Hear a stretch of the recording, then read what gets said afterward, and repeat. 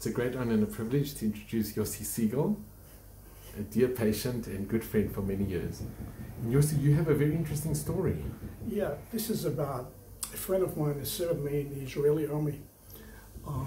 He grew up in Poland after the Holocaust. His parents didn't tell him that he was Jewish.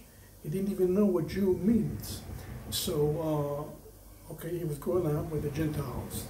He didn't even look very Jewish. One time in school, he saw the kids chasing some Jewish girl and beating her up, and he joined them. He beat the Jewish girl too, because he thought the Jew is just a bad thing. He didn't even know it was a nationality. So he came home that day and told his mother, Mother, we beat the Jewish girl today. And she said, oh no, you're Jewish. He said, no way, because he thought the Jew means a bad thing. So it's like his mother telling him he's a bad thing. He said, no, you're Jewish.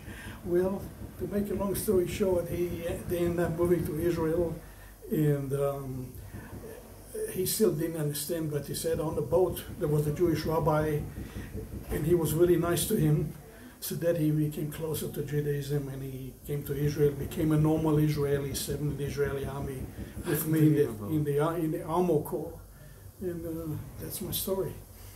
And you've kept a friendship with him? Not after I left the army, no. But in the army you were quite friendly. Yeah, right. And then, the funny thing is, he grew up as a non-Jew. He didn't even look Jewish. He looked like a blonde, blue eyes, but he was totally Jewish. Amazing, Yossi. What a story. Thank you so much, Yossi. I really appreciate it. Okay.